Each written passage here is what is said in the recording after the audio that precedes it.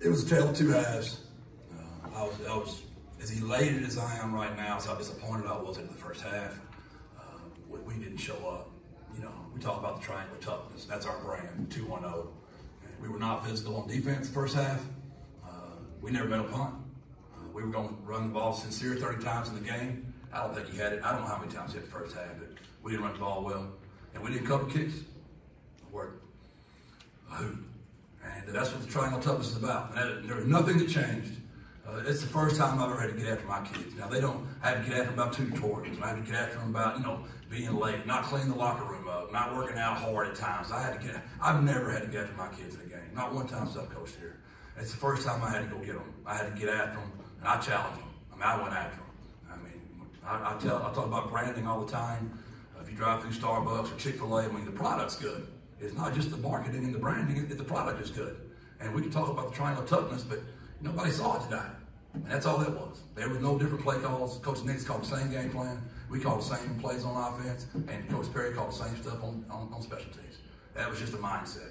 And I'm just as elated in the second half as I was disappointed in the first half. So I want to make sure y'all hear that, so I don't want y'all to think I'm being Debbie Downer, because we're really fired up right now to beat a football team that's beaten us 6 times in a row. And that's hard. That's hard to get over that hump. But I'm sure you were just like me, kind of like the UAB game. The longer that thing went along, the more y'all were like, holy mackerel, we might be better than these guys. And we finally got over that hump. Jeff, what does it mean to be able to break this 3-game losing streak the way you guys did in this fourth quarter, scoring 14 unanswered points? To be in that locker room, and the way we did it. When we threw the pick 6, and we missed the tackles, and they scored. That was a backbreaker, man. And I told the kids, I said, I'm telling you, our defense is going to choke them out. I said, we can just score one time, and just give our defense some juice, just some juice. Sincere McCormick will run the ball and win the ball game. It went just like that. Now I'm very disappointed we did not end the game on 4-minute offense. That was disheartening. But our defense went out there, and what a play by AP. And yeah, it's huge. That locker room was fun. And that's why you do what you do, JJ, because those kids have that success in there. It's hard when you lose. And we can talk about how great they played against 3 really good football teams, but we all need an attaboy occasionally. And those kids got a big attaboy today. Bobby. Coach, your defense held Louisiana Tech to 35 yards in the second half. What changed from half to half? Effort. D-line, just relentless effort. I had never had to go after those guys before. Broke my bracelet. I had a nice little bracelet. Javion Carwell gave it to me. It was shattered in there, and I just don't have to get after them that much. I don't have to. I don't have to. Literally, we have a culture we live by, and our kids do it all the time. But I got after them, and they responded. That's it. I'm not. There's nothing different. Nothing. Can you tell us more about what does that look like when you say you have to get after them? Is that just at halftime something you say, or how do you get that done? Tone, personality, delivery, excitement, passion, just challenging a man to be a man. And because I've invested so much in them, Greg, I put so much into them, I made a withdrawal today. And but we've deposited a lot. And my kids, we talk about that all the time. About let's put deposits into people. I don't like being around people who take a lot of withdrawals. I don't like being around them. I don't like negative people. But we had to get after them a little bit. And I wouldn't say I was negative, but I challenged them. We're better than that. We're better than that. I just didn't like it. I didn't like the way it looked. I didn't like the way it felt. And I've done this long enough, I can just tell when it wasn't right. Did it say something about the character of the kids, how they responded to that? Amen, Greg. I couldn't agree more. As I told my coaches, I said, man, I went after them today. We're going to find out about us today. When you take them into withdrawal out of kids, they can say, man, get you. You don't want to call them plays. You don't want to give them this play, but man, we're out. And they didn't do that one bit. They didn't blink. And that's who they are. That's who they've been all year. Y'all might not can tell, but that's who they've been the entire season. They just won't go away, man. They just won't go away. Anything else for Coach? How about Sincere McCormick? What did you make of his game overall? Obviously, it was a record-breaking total in a couple ways. The first time I ever had to get after him, I didn't think he was as good first half. I didn't think he made anybody miss. And he told me to. He came out at halftime and said, I got you, Coach. The last time he told me that was the Middle Tennessee game in the fourth quarter. And That's 2 times he told me he's 2 for 2. And of course, they all say the same thing right now. Coach, you got to do that more often. I'm like, man, come on, man. Really? You want me just to do that all the time? That's not really work. The reason it worked was I don't ever do it, you knuckleheads. That's why it worked. If you did it all the time, it wouldn't work. That's called nagging. And we'll make no comments about that. Coach, Taikiogo Kellogg had a breakout game today. What led to that performance? He's been so close to being what I want him to be off the field, and he's finally getting there. He's finally getting there. He's buying into the culture, and he's always had talent. His nickname is Potential.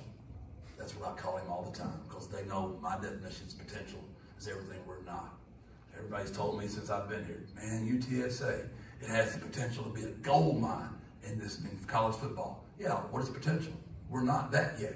It's time to go be there. We are in the 7th largest city in the country. We play in the Alamo Dome. We're in the hotbed of recruiting in the country. We've got a great administration. We got a great university. We got great boosters. Let's go get it done. The potential is what we're not. And we're getting close. We're getting closer to being what everybody thinks we should be. Great. Did you know how many carries Sincere had in the second half? Did you have any hesitation giving it to him that many times? No, we were intentional the last 3 weeks. As much as y'all were beating me up, I didn't want to tell y'all because you don't want to say what you're doing, but we were saving some. There's only so many punches in those boxers, and we were very intentional because we knew we were going to ride him tonight, and he showed up now. You gotta be smart. The days of doing that are almost over. And that kid loves his teammate, he loves his town, he loves his university, and he's really good. He's really good. Did you expect that he'd still have that much left in the tank as you were getting up past 35 carries? He's just working so hard right now in practice, Greg. Early in the year, he couldn't have done that. We did way too much to him in the Texas State game, waiting on a hot day. His Titan, that day, his energy, he expanded. I don't want to ever do that to that kid again because of the heat.